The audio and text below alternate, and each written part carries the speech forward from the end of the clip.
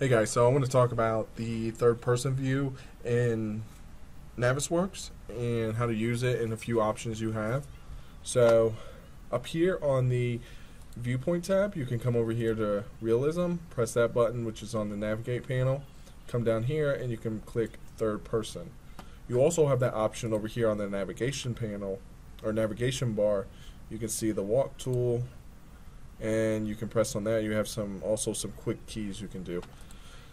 So, if I click the walk, I'm going to get them somewhere close to the model. Now I'm going to turn on collision. I'm going to do it from here so it doesn't keep dropping. Turn on collision and gravity. Now the first move I do should drop them onto the ground. And then now you can see while walking around, it kind of follows it.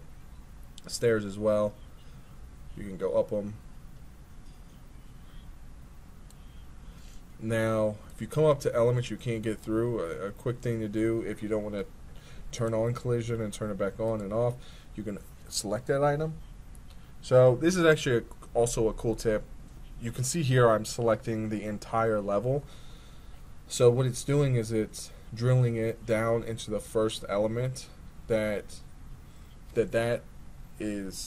this panel is associated with. So that's the entire level 2. It skips the actual file and it goes into the first element, which is right here, and we can actually fix that or resolve it if we don't want to do that by doing this. It's saying the last object or last unique. So now if I get out of that, I can select that. I can select the panel. I'm going to drill down into that and change it to last unique. So now I can grab that, do a Control H, or I've done a Control Z, or I can right click it and do a hide. And now I can walk in the model.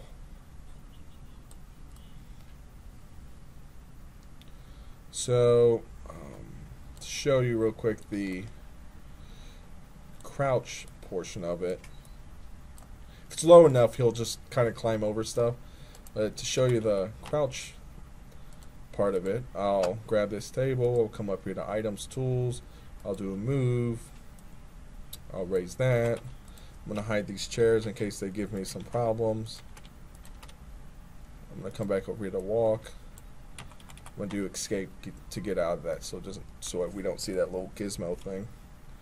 Come in there and you can see he squats. He kind of has little different phases and stuff, or different points that he squats. Comes up to it, gets that real low, and kind of goes under it.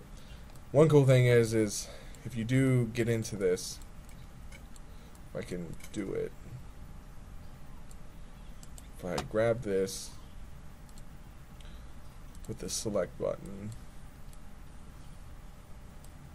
and then try to move him, he will actually turn red and then stand straight up. It's kind of saying that you're kind of in a collision right now, and it gives you free roam to get out of that collision. So as soon as you step out of this, you kind of lose the ability to fly through elements. So that's really nice for when you somehow get stuck, maybe you fall off something, whatever the case is, then you have an option to quickly get out of it without messing with different collision stuff. So another thing real quick is if we come right here, if we right click, we can here, I want to avoid selecting anything.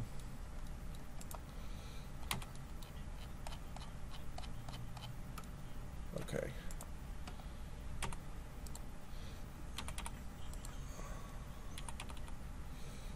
When I come over here real quick, you can see this too. When you start zooming in and out and stuff, and you're in this mode, it will turn off all these so you don't have them anymore. So that's kind of nice to know. But if I right click out here and come to viewpoints, I can edit viewpoints. Let me see. Yeah, we could do that as well by right clicking elements, so apologize for that. But if we right click anywhere, It doesn't matter if we're in an element. We can come down here to viewpoints, and then we have some options. If we come down here to edit current viewpoint, we can see that there's a settings for collisions, and we've got different things like radius, height, eye offset. So if you want to change all that stuff, we have third person, enable auto zoom, and this is kind of cool. We have a construction worker, and we can do different ones. So if I want to do the dummy, we also have angle, so kind of where he is, and then the distance from your perspective and where he stands. Press OK, and now we've got a little dummy we can walk around. I'll get back into the walking tool, and we can see collision comes back on, and then now we've got a little guy.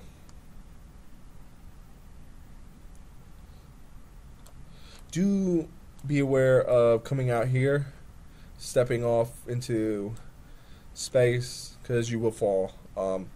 It kind of stops you where you're at, but when you're trying to move around and kind of see where you're at, you'll actually be progressively falling. So if I show you, it stops, but if I start like trying to, turn around so I can get a view of the building and kind of see where I'm at, it progressively falls.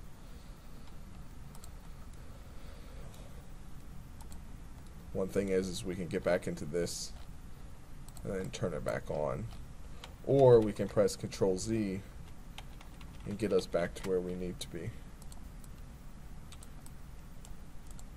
So those are some options for you. There's some other cool things in there too.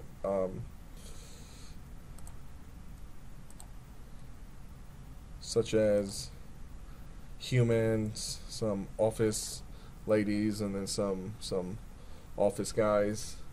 So you can play around with it, whatever you need. You can kind of get that in there. There's also some options to actually change those defaults, but you would have to get into some of the subfolders within Navisworks and actually add some elements, and it's a bit of a hassle.